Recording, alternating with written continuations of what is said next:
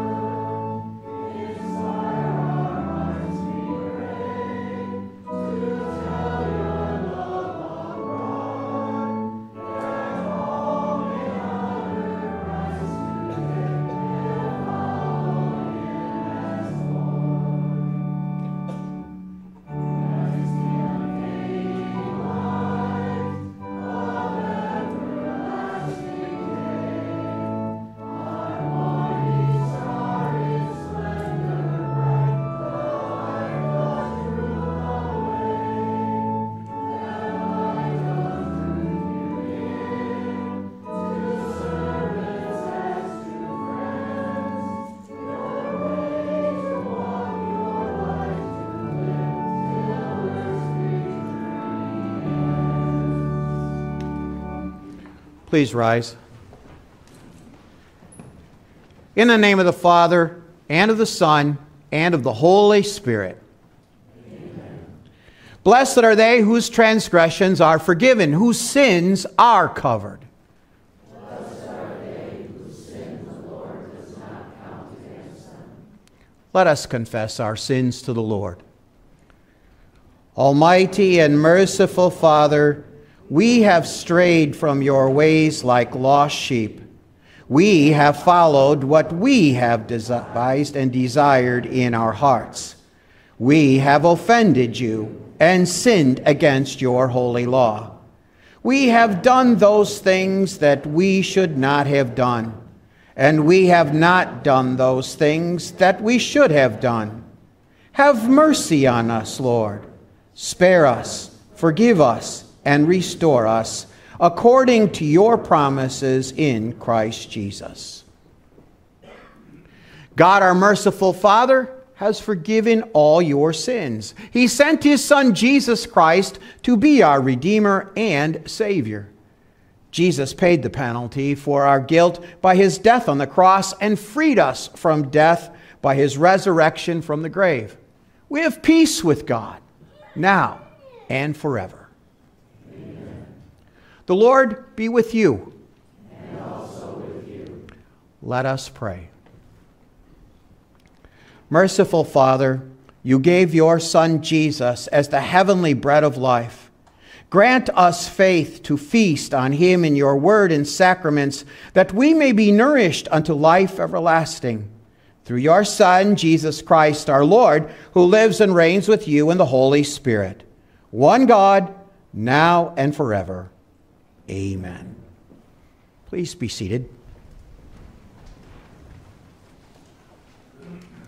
Our scripture readings for today are the readings for the 12th Sunday after Pentecost. And for our first lesson, we turn to the book of Exodus, chapter 16, beginning at the 15th verse. Again, when the people of Jesus' time experienced this miracle there of the feeding of the 5,000, their thoughts immediately go back to this event in the Old Testament as God provides for his people throughout the wilderness journey. We'll talk a little bit more about this in the message today and what God's purpose was other than just providing for their physical needs. When the Israelites saw it, they said to one another, "What is it?" because they did not know what it was. Moses said to them, "This is the bread which the Lord has given to you as food to eat. This is what the Lord has commanded. All of them are to gather as much of it as they need to eat. You are to take an omer per person based on the number of people each of you has in your tents." The Israelites did this, and some gathered more, some less. When they measured it with an omer, the one who gathered more did not have too much, and the one who gathered less did not have too little. All of them gathered as much as they needed to eat. Moses said to them, "No one is to leave any of it till morning." However, they did not listen to Moses. Some of them left part of it until morning, and it became full of worms and stank. So Moses was angry with them. They gathered it each morning. All of them gathered as much as they needed to eat. When the sun grew hot, it melted away. On the 6th day, they gathered twice as much food, 2 omers for each person, and all the leaders of the community came and reported to Moses. He said to them, "This is what the Lord has said. Tomorrow is a complete rest, a holy Sabbath to the Lord. Bake what you want to bake and boil what you want to boil, but set aside for yourselves all the rest of it to be kept until morning." So they set it aside until morning as Moses commanded, and it did not stink, and there were no worms in it. Moses said, "Today eat whatever is left over, for today is a Sabbath to the Lord. Today you will not find any around the camp. 6 days you will gather it, but on the 7th day, the Sabbath, there will not be any." On the 7th day, some of the people went out to gather it, but they did not find any. The Lord said to Moses, "How long will you people refuse to keep my commandments and my instructions? Look, the Lord has given you the Sabbath. Therefore, on the 6th day, he will give you 2 days' worth of bread. All of you are to stay where you are. None of you are to leave your places on the 7th day. So the people rested on the 7th day. The house of Israel called it manna. It looked like white coriander seed, and it tasted like wafers made with honey. The word of the Lord. Now we turn to our second lesson for today, which will be the focus for our study. It's taken from Paul's first letter to the Corinthians, the 10th chapter. We read verses 1 through 5 and then verses 11 through 13. For I do not want you to be unaware, brothers, that our fathers were all under the cloud and all passed through the sea. And they were all baptized into Moses in the cloud and in the sea. They all ate the same spiritual food and all drank the same spiritual drink, for they drank from the spiritual rock that accompanied them. And that rock was Christ. Nevertheless, God was not pleased with most of them. He had them die in the wilderness. All these things that were happening to them had meaning as examples, and they were written down to warn us, to whom the end of the ages has come. So let him who thinks he stands be careful that he does not fall. No testing has overtaken you except ordinary testing. But God is faithful. He will not allow you to be tested beyond your ability, but when he tests you, he will also bring about the outcome that you are able to bear it. The word of the Lord. Thanks be to God.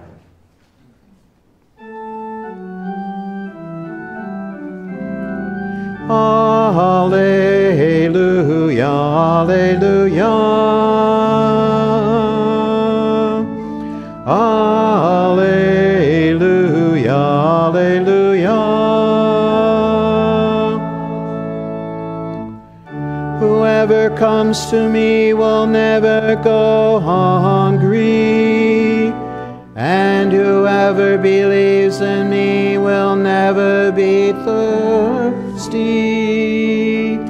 Alleluia, alleluia. Alleluia, alleluia. Please rise for a reading from the Gospels. As I mentioned at the beginning of our worship, we start now a 3-week series of Jesus' discourse on the fact that he is the bread of life. We begin that by reading from John chapter 6, beginning with verse 24. When the crowd saw that neither Jesus nor his disciples were there, they got into the boats and went to Capernaum looking for Jesus. When they found him on the other side of the sea, they asked him, "Rabbi, when did you get here?" Jesus answered them, "Amen, amen, I tell you, you are not looking for me because you saw the miraculous signs, but because you ate the loaves and were filled. Do not continue to work for the food that spoils, but for the food that endures to eternal life, which the Son of Man will give you. For on him God the Father has placed his seal of approval." So they said to him, "What should we do to carry out the works of God?" Jesus answered them, "This is the work of God, that you believe in the one he sent." Then they asked him, "So what miraculous sign are you going to do, that we may see it and believe you? What miraculous sign are you going to perform? Our fathers ate the manna in the wilderness, just as it is written, he gave them bread from heaven to eat." Jesus said to them, "Amen, amen, I tell you, Moses did not give you the bread from heaven, but my Father gives you the real bread from heaven. For the bread of God is the one who comes down from heaven and gives life to the world." "Sir," they said to him, "give us this bread all the time." "I am the bread of life," Jesus told them. "The one who comes to me will never be hungry, and the one who believes in me will never be thirsty." The Gospel of the Lord. Praise be to you, O Christ. You may be seated. We continue our worship with hymn 857.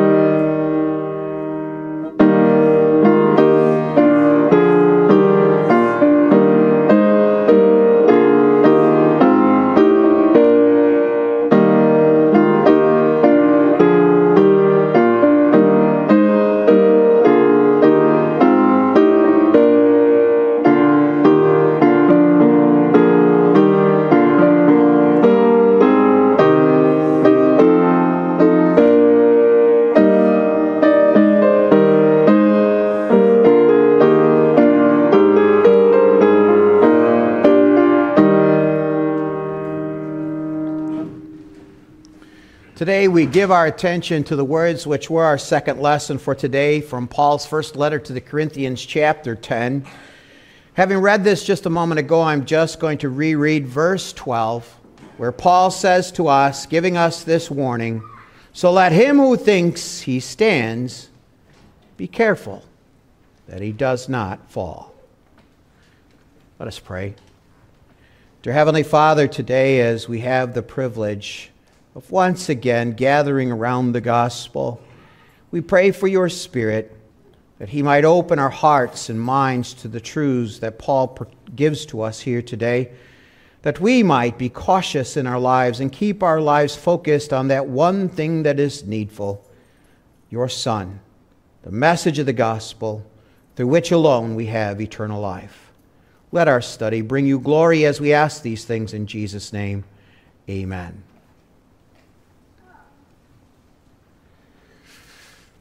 Recently,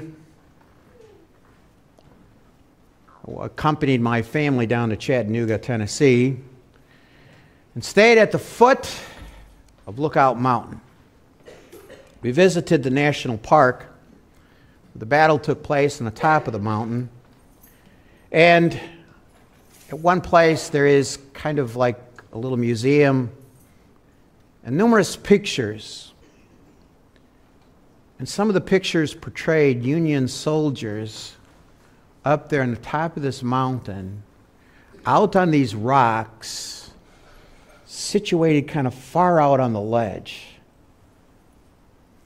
Now, if you're like me, I'm not real fond of heights. And just looking at pictures like that causes this tingling feeling up the back of my legs. And even though there's still pictures, and these are from over 100 years ago, I'm still worried this guy's going to fall off, right? Be careful that you don't fall. Making sure that you don't misstep and fall off a cliff takes a lot of concentration, doesn't it? You got to remain focused on the right thing. You can't allow yourself to get distracted by anything. And you know, it's no different as we go through life when we think about the spiritual journey that we are on as God's people. In our walk with the Lord Jesus Christ, we always need to be cautious and to remain focused on the right things. In our gospel reading for this morning, the Jews had become extremely excited. Why? Because Jesus had fed this crowd of over 5,000 people with a handful of food. And immediately their minds go back to the Old Testament where God had provided for his people miraculously during this 40-year wilderness journey. Our first reading for today gave us the background to that, didn't it? The background to that special food, that manna that God gave to them.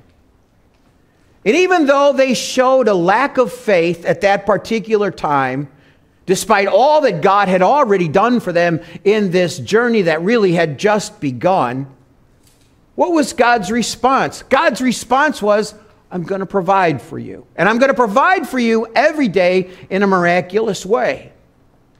Throughout this entire 40 years that they would wander in the wilderness, God would always see to it that they had everything that they needed for their physical needs. But it wasn't just about physical things, this manna. There was something spiritual about it. God was seeking to teach them that they needed to trust him and to take him at his word. As we heard this morning in our Old Testament lesson, you know, not like some of this food we have that'll last for decades because of all the preservatives in them. Manna had a very short shelf life. One day. One day. And if any was left over at the end of that day, as we heard this morning, it became rancid. It stank. They didn't listen to God on Friday and gather twice as much, well, they were out of luck. because there was no food on the seventh day, because that was the Sabbath day. All of this was to teach them that they needed to trust God. They had to trust that He was going to provide for them every day, that God was never going to fail them. It was more than just meeting their physical needs. The point was that the manna was to give more to the people than just physical food. It was to engender in them trust and faith in God from whom every good and perfect gift comes. He is the God who would provide for them day after day. But more importantly, it was a picture of the fact that God was going to provide for them a bread that would give them far more than physical life, eternal life. He was going to provide His Son, Jesus Christ. The daily bread that sustained their lives here in the wilderness pointed ahead to the one who would identify Himself as the bread of life, who gives to us eternal life. And so it is that the people of Jesus' day did not fully understand the meaning of the miracle that Jesus performed and the miracle that God performed in the Old Testament. All they could see was their physical needs being met. And so when they see this miracle of the feeding of the 5,000, they just see Jesus as this miracle worker who's going to now put before them all the physical blessings that they would desire. Jesus says something that is shocking, that ties this week with the next 2 Sundays. Who is He? He's the bread of life. He is as necessary and essential for our spiritual survival as eating physical food is for our physical lives. Jesus wants them to understand what is really important in this life. He doesn't want them to be distracted by the miraculous and miss the important part. And that important part was His message. They had come to the other side of the lake looking for what from Him? Nothing more than more physical things from Him. Things for their body. A list of things that He could do for them to make their life easier. It's kind of interesting, isn't it, that this thinking is so prominent today within our own culture, particularly within the Christian culture. Look at how many false prophets are leading people down a path of seeing Jesus only as the one who can provide us with the physical blessings of life, missing the important part of the message that He is the one who brings to us true spiritual food. He's the one who brings to us what? The gospel that proclaims everything that He has done for us and for our salvation.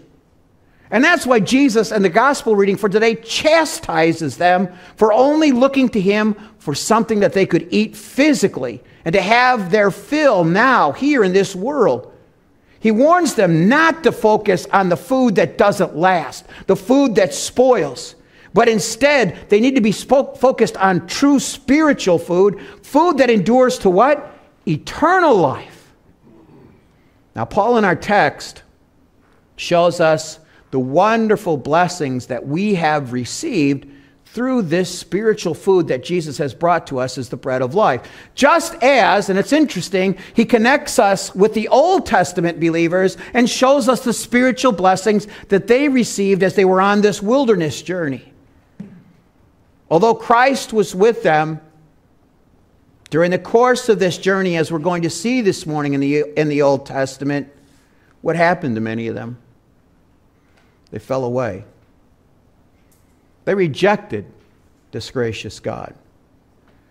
God's divine purpose here in recording these things in the Old Testament, and it's, again, just disheartening to think that there are people within Christianity who want to disregard the Old Testament and think that it's a waste of our time. No, these things are here for a very important purpose. It's a warning to us. A warning to us not to fall into the same traps that these people did. In fact, you and I are the culmination of what has been recorded in the Old Testament. We are the goal of this past history that has been recorded. All that the past ages have there to tell us, as it is found there in the Holy Scriptures in the Old Testament, bears fruit in you and me. All these past events would happen and are recorded so that we might be the high point of these things. The high point of this instruction, the admonition, and the warnings. So we dare not ignore them. So asking the Holy Spirit this morning to take off the sin that blinds us and to give to us eyesight that can see the truths that Paul portrays to us here in this divinely given scripture, we want to take to heart Paul's warning to us. And that warning is this: be careful not to fall. Be careful. You know, being careful involves having the right information. Being careful involves having the right knowledge.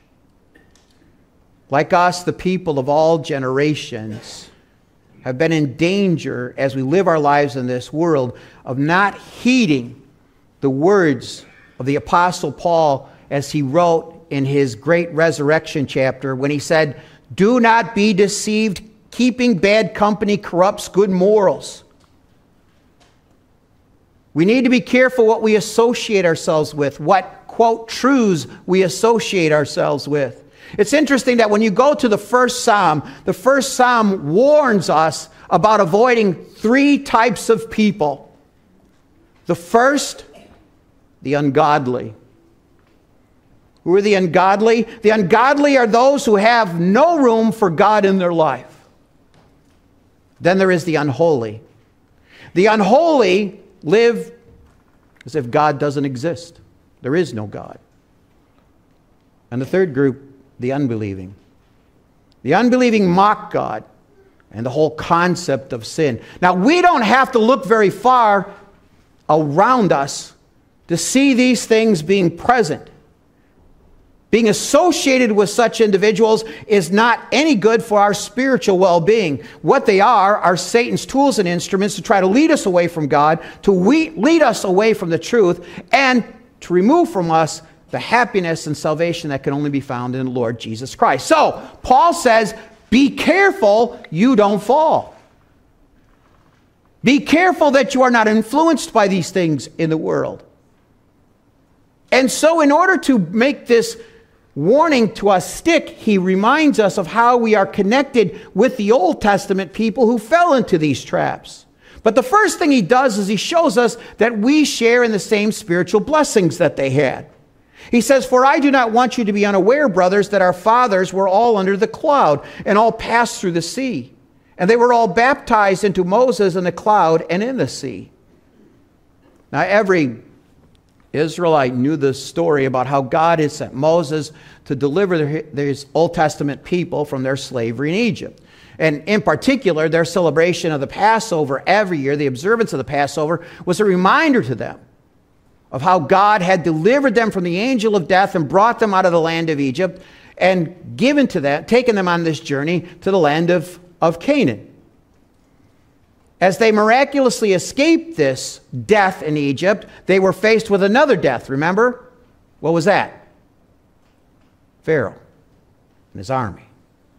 But God spared them from that death as well as he parted the Red Sea. And as they're going through the Red Sea and through this mist, what does Paul say happened? They were baptized into Moses. Now, what does this mean? They were baptized, they were connected with this leader, the leader that God had sent them to deliver them from the land of Egypt. This reminds Paul of his baptism. It should remind us of our baptism. In the waters of baptism, who are we bound to? We are bound to a new leader. That leader is the Lord Jesus Christ, who was sent from the Father to do what? To deliver us from our sin, to deliver us from death, to deliver us from the power of Satan, who brought sin and death into the world. What has he given to us? This leader that we are bound to in baptism has given to us life. Life so that we would not die for eternity. What blessings have we received through this baptism? Peter, in addressing the crowd on Pentecost, says to them, "Repent and be baptized, every one of you, in the name of the Lord Jesus Christ." For what purpose? For the forgiveness of your sins. And you will receive the gift of the Holy Spirit. As Paul writes to Titus, he said, God saved us not by the righteous works that we did ourselves, but because of his mercy. How does he bring this to us? He saved us through the washing of rebirth and renewal by the Holy Spirit, whom he poured out on us abundantly through Jesus Christ our Savior. New life, rebirth, forgiveness, salvation. These are the things that God has granted to us in our baptism as we are connected with Jesus. The children of Israel also received other blessings as well as they went on this wilderness journey. Paul goes on to write, he says, they all ate from the same spiritual food and all drank the same spiritual drink, for they drank from the spiritual rock that accompanied them, and that rock was Christ. Well, we heard about the spiritual food that they received this morning, right? The manna.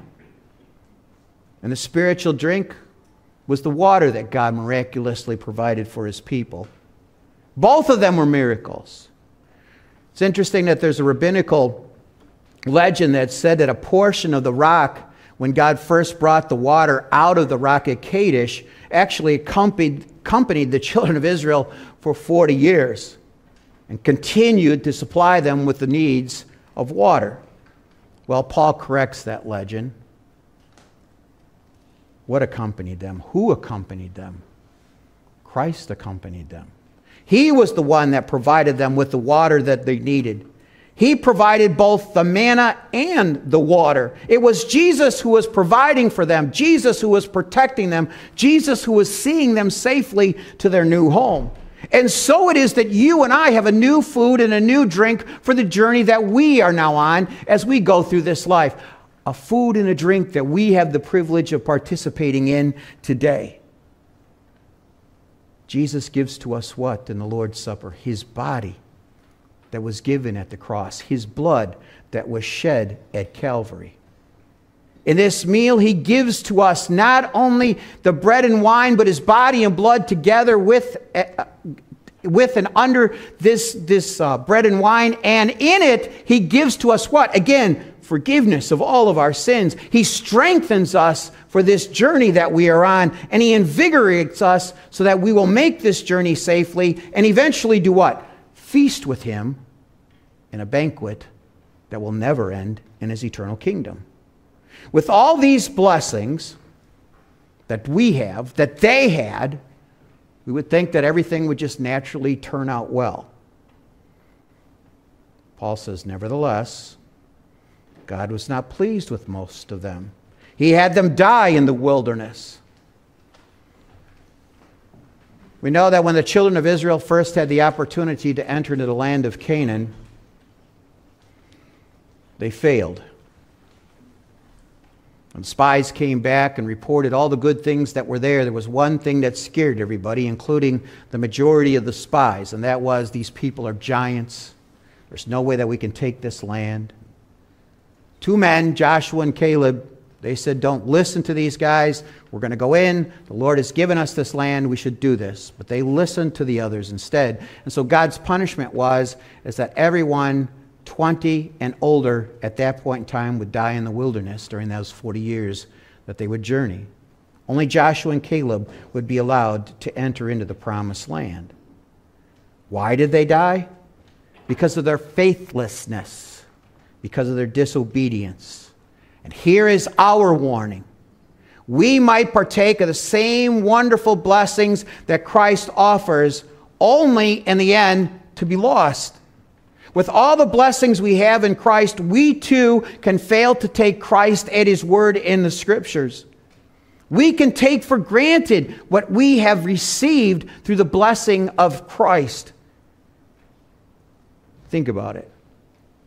Think about how many times you and I have found ourselves suddenly listening to the world, following the world, thinking like the godless people around us. Our flesh is constantly lusting after the things of this world, and we end up neglecting what? The one thing that is needful, the bread that does not perish. We can turn from our loving Savior in disobedience and lose the blessings that he gives to us in his grace. We can let other priorities slowly but surely creep into our lives and allow us to neglect what? Our gathering together with other believers for the purpose of encouraging one another as we study the Scriptures and receive His wonderful blessings in the sacrament of the Lord's Supper. Paul is saying to us this morning, don't any of you become arrogant. Don't any of you think that can't happen to me. Because what was Solomon's warning in the Old Testament? Pride goes before the fall. We need to approach each day humbly in repentance, keeping our eyes focused on the bread alone that gives eternal life. We don't have any excuses. Paul says all these things that were happening to them had meaning as examples, and they were written down to warn us, to whom the end of the ages has come. So let him who thinks he stand be careful that he does not fall.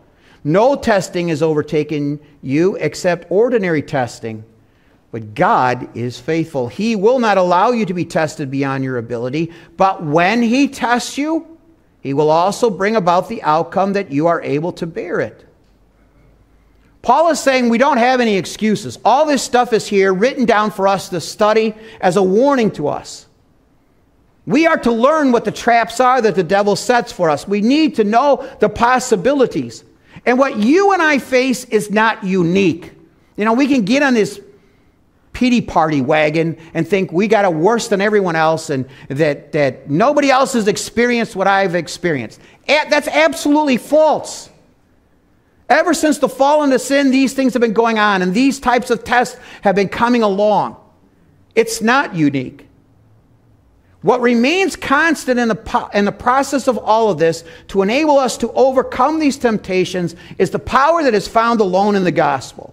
In the face of all the trials that you and I are going to have to face, in the face of the temptations that we are presented with on a daily basis, we have been given the power to overcome it.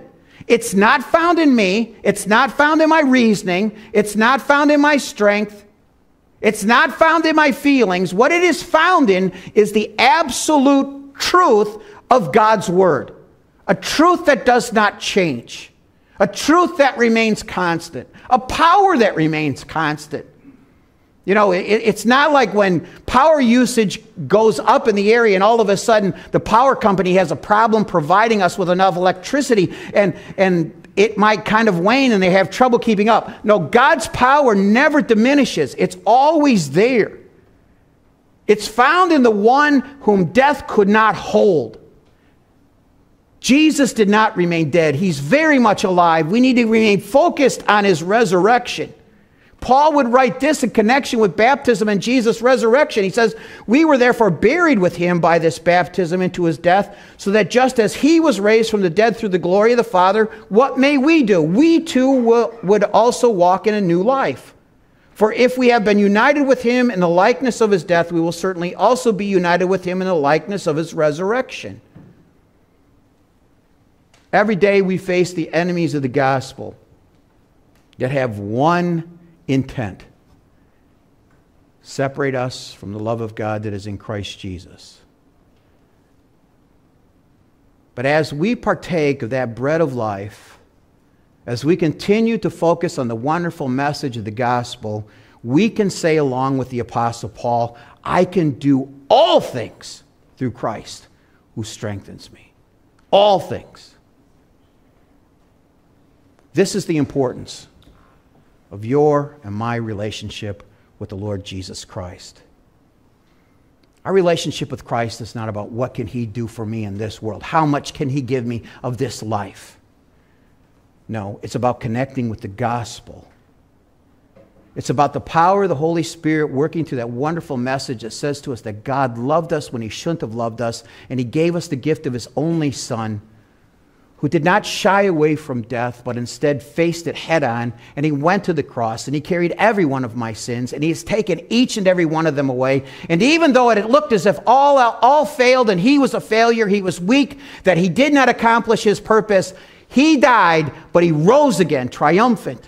And in his rising from the dead has declared himself to be God of God, Lord of lords, King of kings, the one who will come in the end and destroy all this present world and give to us the kingdom as he intended us to have, a perfect kingdom that will last for eternity.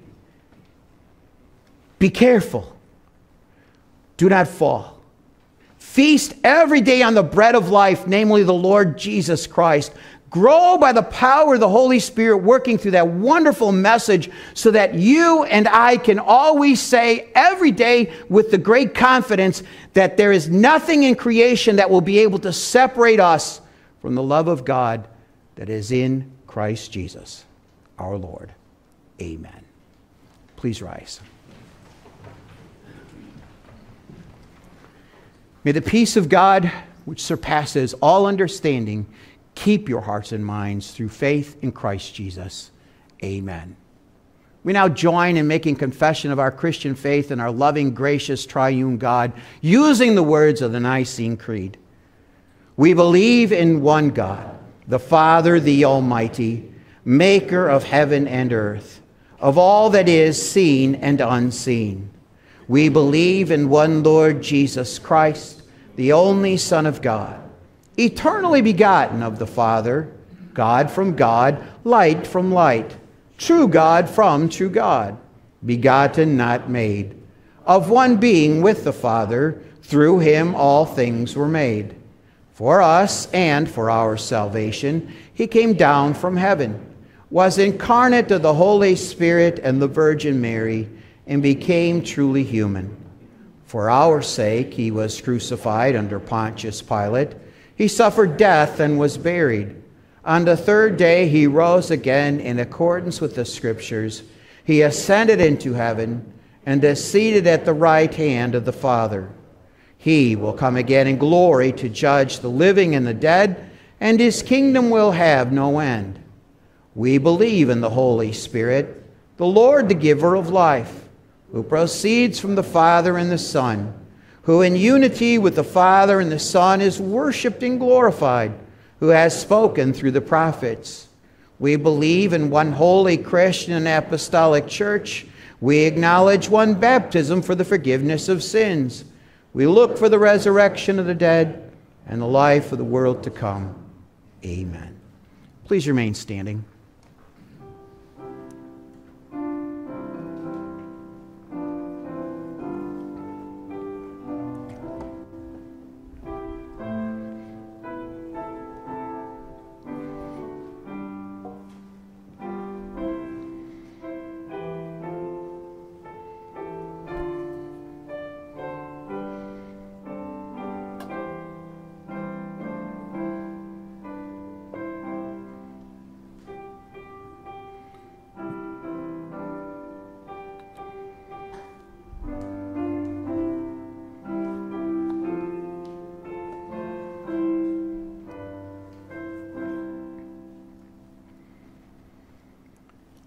Let us pray. Dear Heavenly Father, as sinful human beings living in this world, we were spiritually starved and spiritually dead. But you have provided for us that one and only food that can give life, and it is your Son, Jesus Christ. We thank you that by the power of the Holy Spirit, you have nourished our souls through the wonderful message of the gospel and restored in us spiritual life. You have given to us the ability to live to the glory of your name. You have given us the opportunity to share the gospel with the world. We pray that you would help us every day to assess our lives appropriately. Help us to see our priorities in a way that first and foremost we need to feed our souls.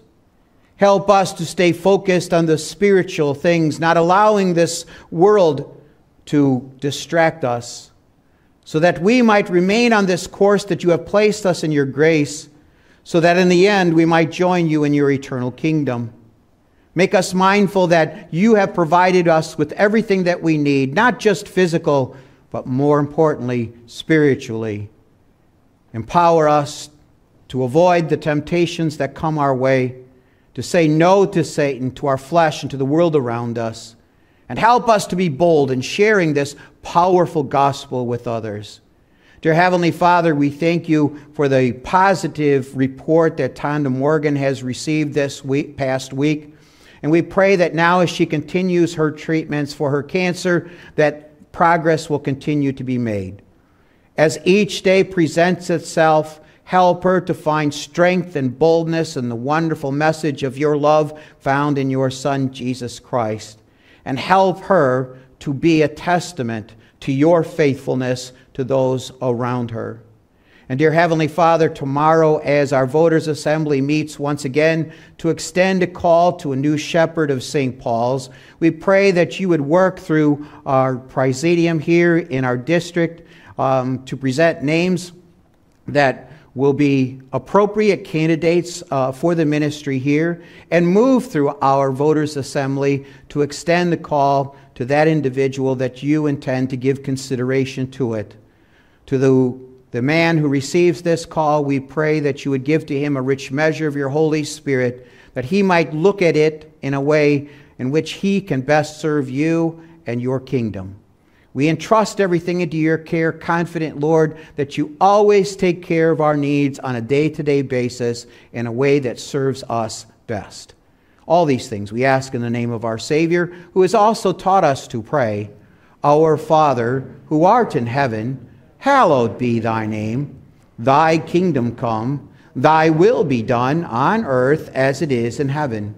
Give us this day our daily bread, and forgive us our trespasses as we forgive those who trespass against us.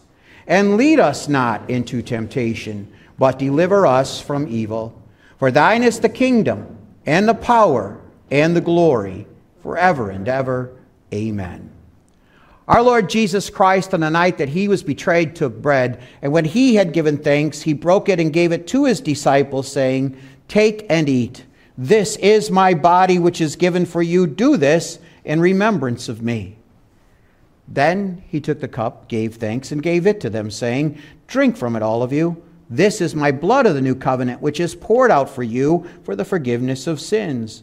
Do this whenever you drink it in remembrance of me. The peace of the Lord be with you always.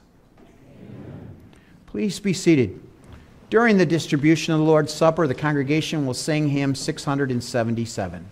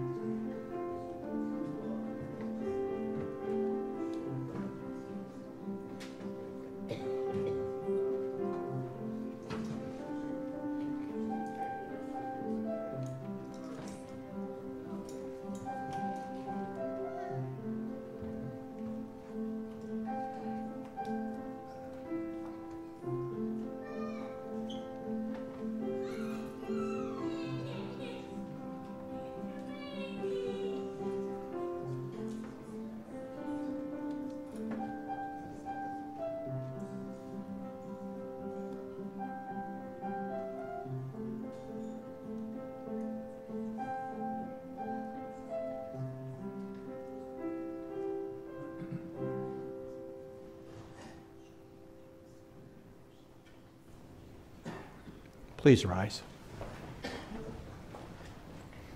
Give thanks to the Lord, for he is good. His mercy endures forever. Whenever we eat this bread and drink this cup, We proclaim the Lord's death until he comes. we pray, we give you thanks, O Lord, for the foretaste of the heavenly banquet that you have given us to eat and to drink in this sacrament. Through this gift you have fed our faith, nourished our hope, and strengthened our love. By your Spirit, help us to live as your holy people until that day when you will receive us as your guests at the wedding supper of the Lamb, who lives and reigns with you and the Holy Spirit, one God, now and forever. Amen. The Lord bless you and keep you. The Lord make his face shine on you and be gracious to you. The Lord look on you with favor and give you peace. Amen. You may be seated. We close today's service with hymn 833.